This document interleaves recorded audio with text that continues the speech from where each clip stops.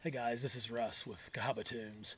I have been graciously invited by Stephen over at In the Bass Clef to participate in the Blue Note 1500 project, and today I will be going over 1530 Jutta Hipp with Zoot Sims. This was originally recorded by Rudy Van Gelder in July 1956 in Hackensack, New Jersey, and it was released in 1957.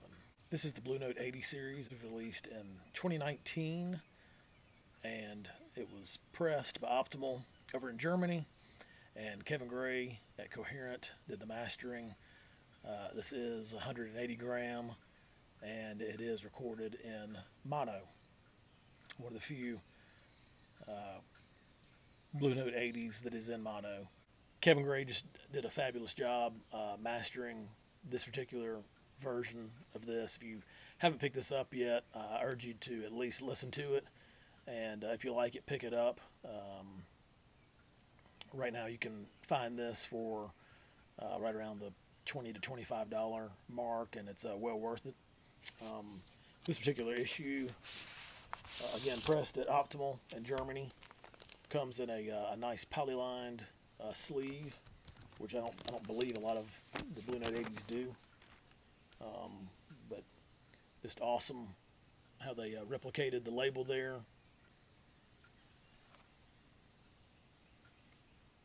With the micro groove and the Lexington Avenue address. As you can see here, we have awesome artwork by Reed Miles, just another classic cover by him. Just a fabulous record.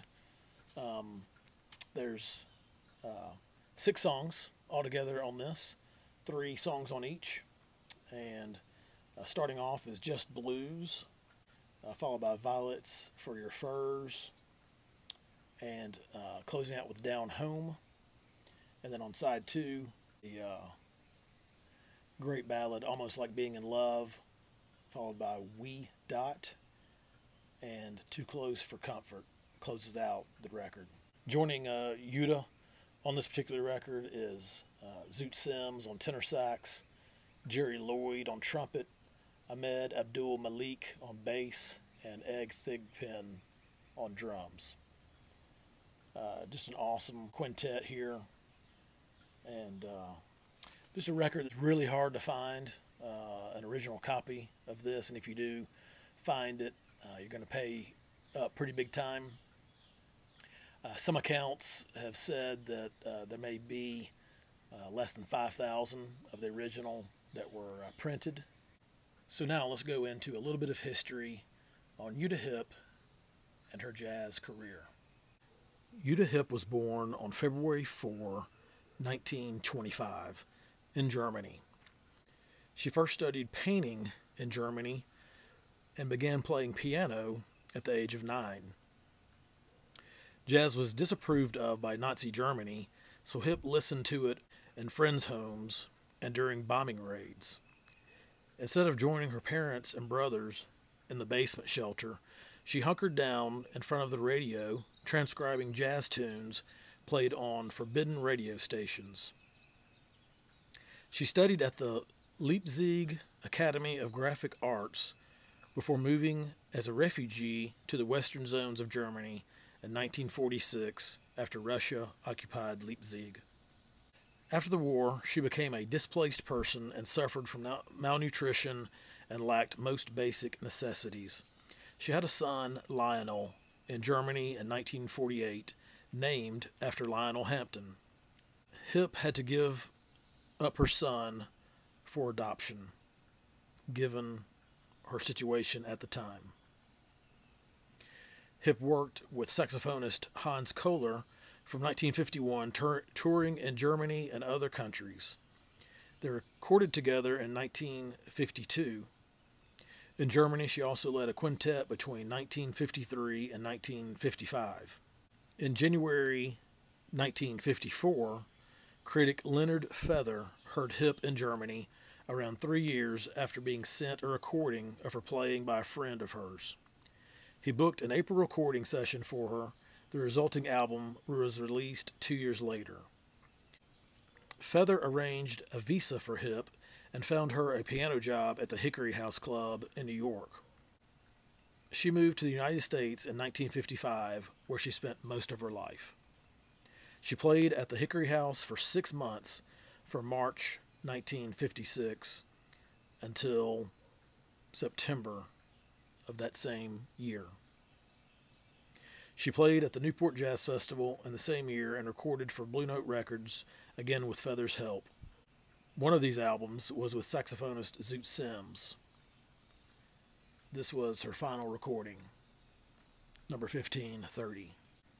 Hipp was a rather shy individual who suffered from severe stage fright throughout her career and drowned her fears with excessive alcohol and lifelong chain smoking. She may have regarded playing the piano as a way of making money in difficult post-war circumstances rather than as an artistic vocation.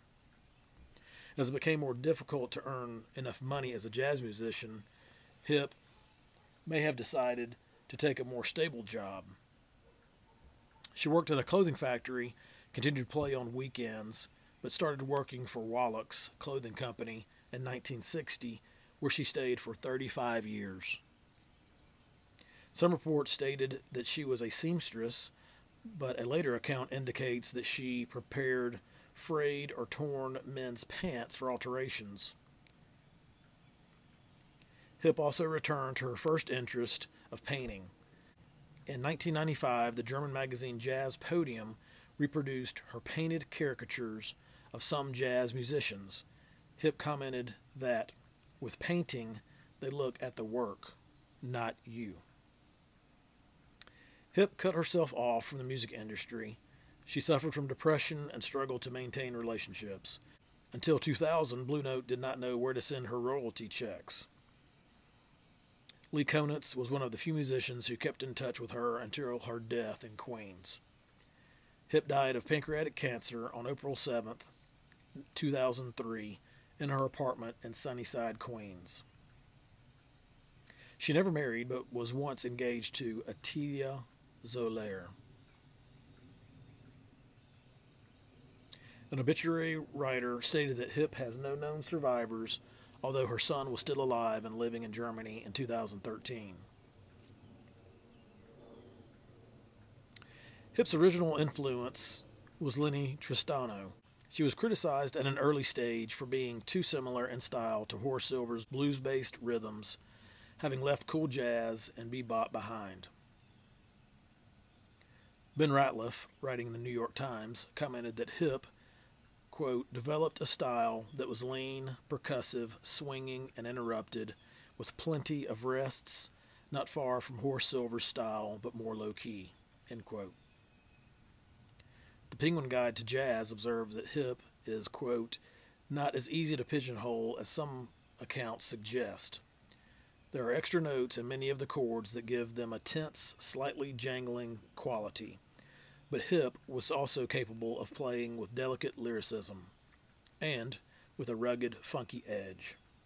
Who knows what really would have happened to Jutta Hipp and her musical career if she had decided to stick with jazz at the time. I believe her shyness and lack of confidence really affected her playing ability in front of live crowds, and therefore just really scared her away from the scene altogether. As was mentioned in the bio, she really relied on alcohol and cigarettes to get through all the anxiety that she faced while playing music. Just a great talent, seemed to be a very smart individual. I think it says something that Alfred Lyon, one of the co-founders of Blue Note, produced Jutta with Zoot and this particular quintet. He knew how to find talent and had a plethora of great artists during this time, and I do think this record holds up against the other great records in the 1500 series. So check this out when you get a chance. I'm going to give you a few needle drops here so you can get a taste of what Jutta Hipp has to offer.